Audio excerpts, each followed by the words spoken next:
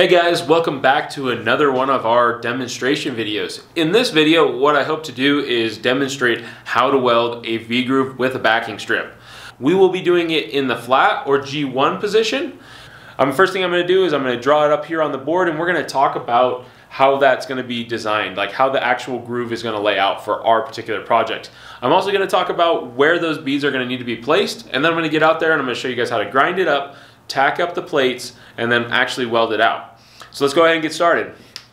So the first thing we're going to do is we're going to draw a V-groove. So it's going to look like this. And I'm going to go ahead and spread them out a little bit. All right. So we got our backing strip right here. Now our backing strip will be a quarter inch by 1 inch wide, okay? So that'll be the size plates that we're going to be working with for our backing strip. The thickness of these plates, we're going to be a 3/8, so we'll put 3/8 here. 3/8 thick, and roughly we're going to put, I would say, about 3 inches. I say 3 inches, but what's going to happen is we're going to run it once, then we're going to cut it down, and we're going to keep on using that same piece of metal as many times as we need to get practiced and good at this project. The reason you want more plates there is really just to kind of like cool down the weld. They're gonna heat up. It's just gonna make the weld a lot easier to weld, but it shouldn't be a big deal. So don't worry too much about hitting that 3-inch mark. Maybe for the first one you're gonna be able to do this, but as we keep cutting it down, it'll change. So I'm gonna erase that for now, but just so that way we can go ahead and we can put our root gap in here. Our root gap that we're gonna be doing is gonna be a quarter inch root gap, and the groove angle, so from here all the way over to here, is going to be that 60 degrees, all right?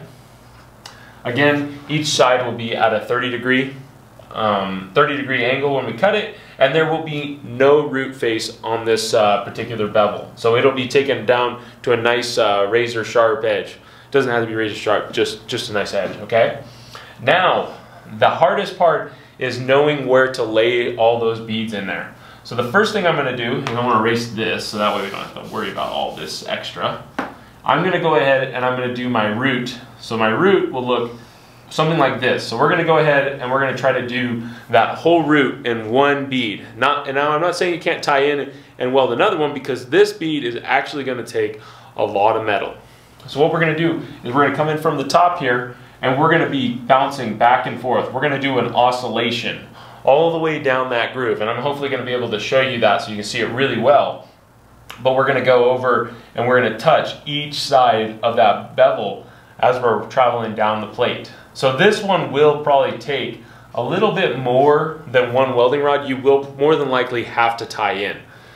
Now, after you're done with the root, what we're going to do is you want to make sure you check both of these sides. Make sure if you have any undercut, you want to clean it out. You want to make sure you hit it with a wire wheel or something like that. Get in there with a pick and really clean it out. No slag. We need to make sure we get all the slag out of there, or else when we're welding over it, we're going to have a slag inclusion.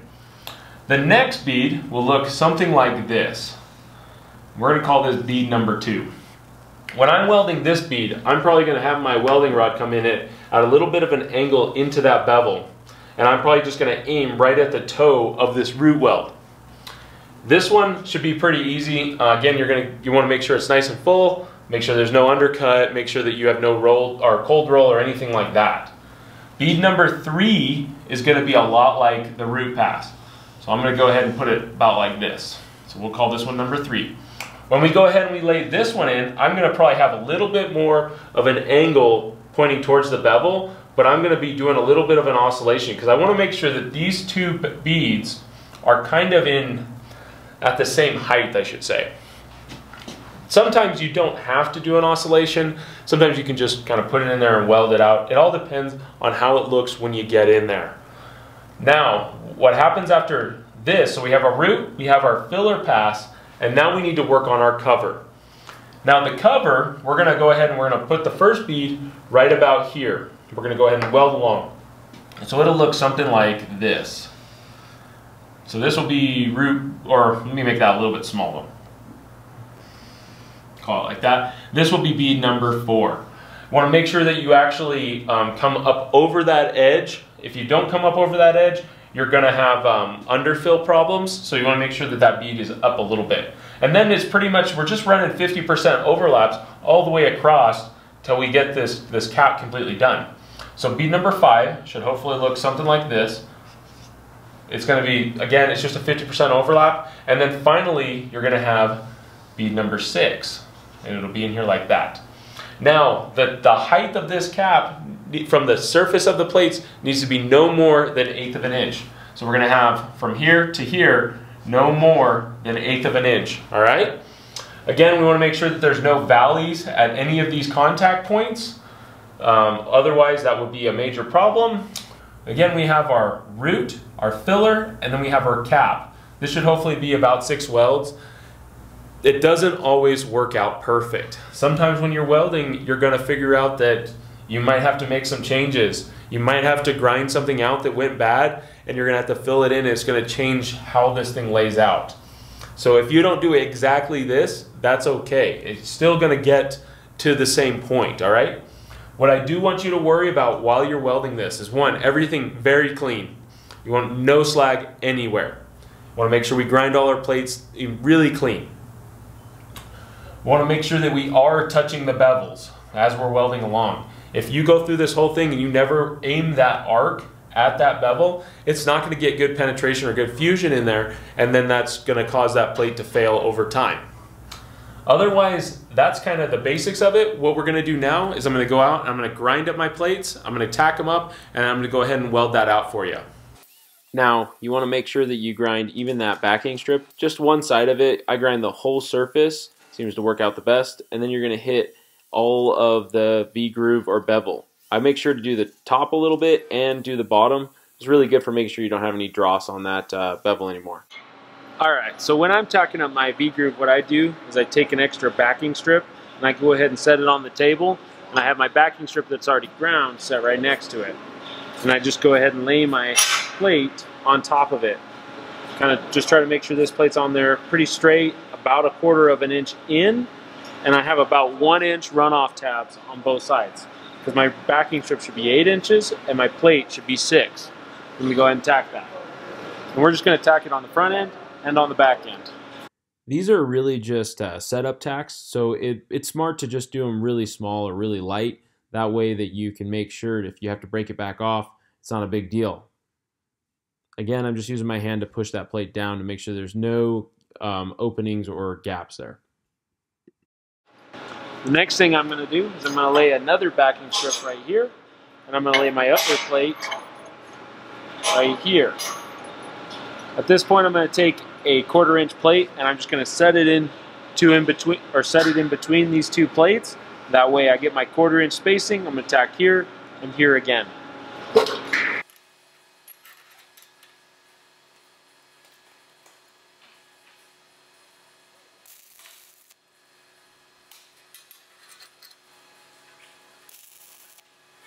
Alright, so at this point it's a good time to look in here, make sure that you don't have any gaps that are over about 1/16 of an inch.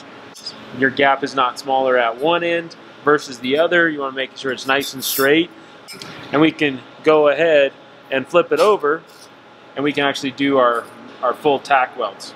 So what we're going to do is a 1 inch tack weld starting at this edge all the way over, and then we're going to do another one from this edge all the way over, and then we're going to have one inch tack weld right in the middle, okay?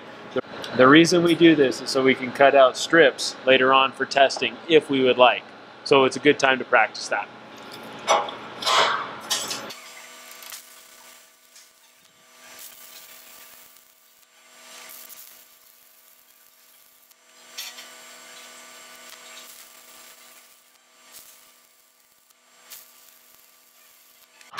Alright, so now I got my plate that's all done. I went ahead and just wire wheeled everything off to make sure that there was no grease, no dirt, nothing in there. Especially make sure there's no slag from tacking it up. As you can see on the back, I have my 3 tacks that are all 1 inch welds. Again, you want to try to get them spaced as best you can apart. You can spend the time, measure it out if you'd like. It's always a good idea. So now what we're going to do is we're going to go ahead and I'm going to weld that first pass in there, and I'm going to go ahead and run through that really quick with you so you can see how that would look before I start welding.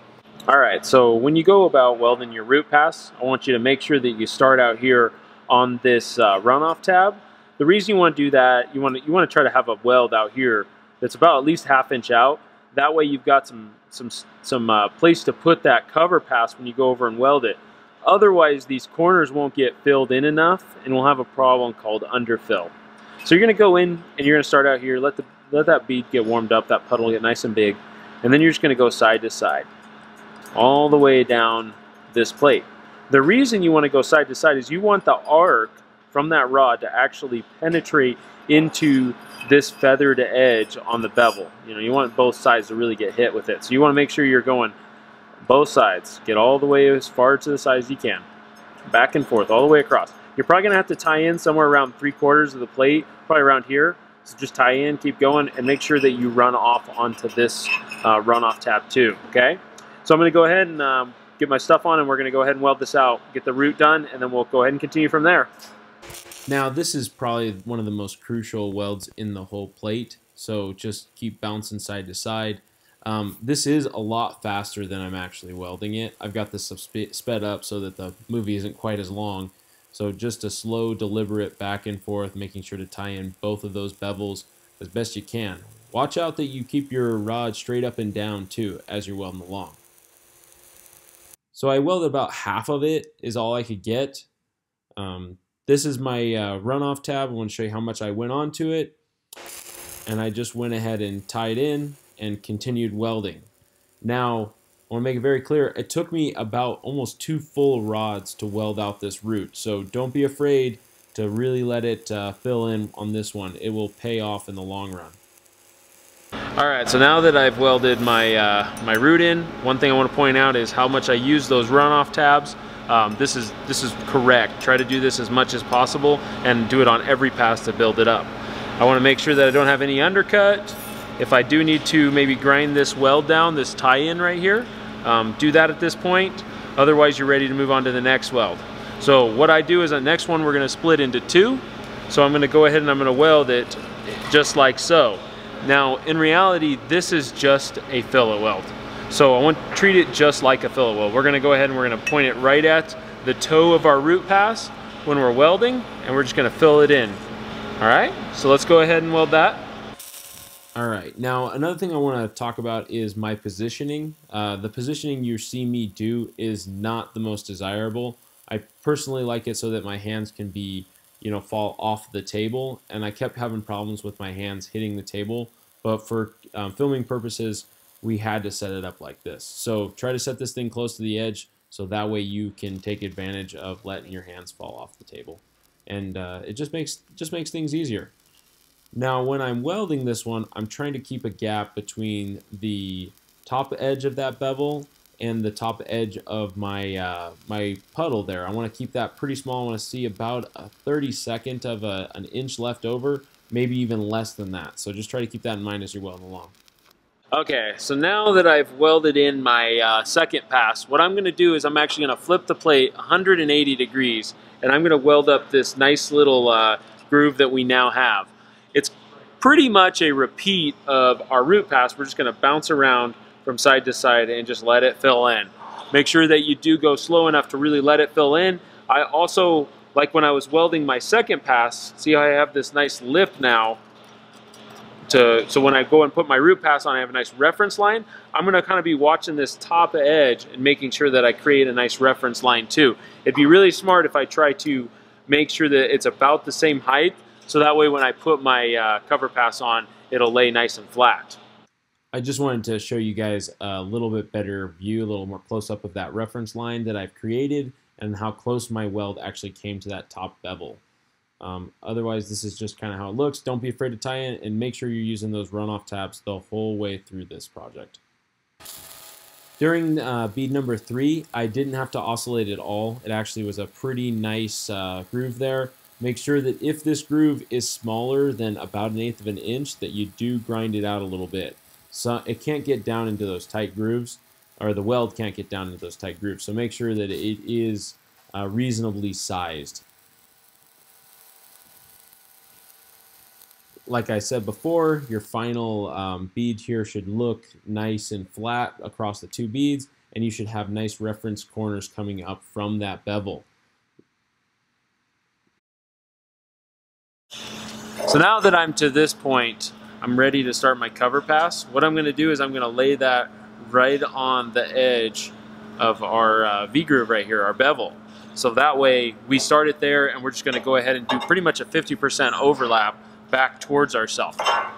Doesn't matter which side of the bevel you start on. You can start on this side, you can flip it around, start on this side, it don't matter. But start on one side and you're going to travel to the other one, okay? So we had a little bit of a problem with our arc shots, but I pretty much just aimed right at that top corner and let it fill in nicely. These took about a rod. I would probably extend those out a little bit more, let it fill in a little bit more, tie in if you have to. Again, just make sure that you do have a mound coming off of that plate, no more than about 1/8 of an inch. I kind of shoot for about 1/16 of an inch.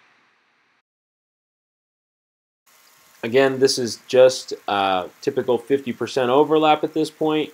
You're really just stacking the beads on there as nicely as you can. Make sure that you're not getting any valleys in between those beads, and making sure that you are letting it fill in, because it does have to protrude past the top of that plate. Now again, if the groove that is in between that bead number 5 and where you're going to put bead number 6 is a little bit tight, you may need to take a grinder and open that up a little bit, just so that way you can make sure that you are getting a good fusion down into that joint, okay? Alright, so your final product should look something like this. A nice smooth cap across the top, your typical 50% overlap. Now, if you guys like, I'd love to come out and show you as much as I possibly can of how to weld this, but it does take some time, so I probably will be giving you more pointers than anything else. This weld will be on display in the classroom, so if you want to check it out, take a look at it, ask me any questions you want. Hope you do good.